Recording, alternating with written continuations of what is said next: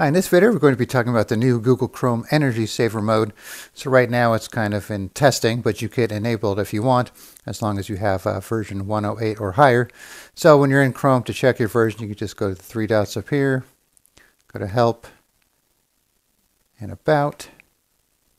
So we have version 108 here.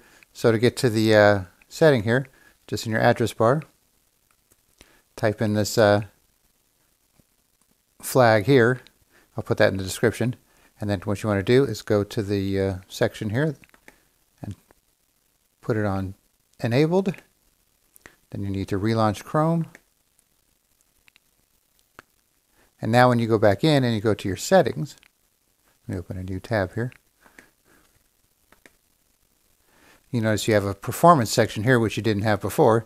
So you click on that and then you can toggle the energy saver on and off, and it tells you what it does here.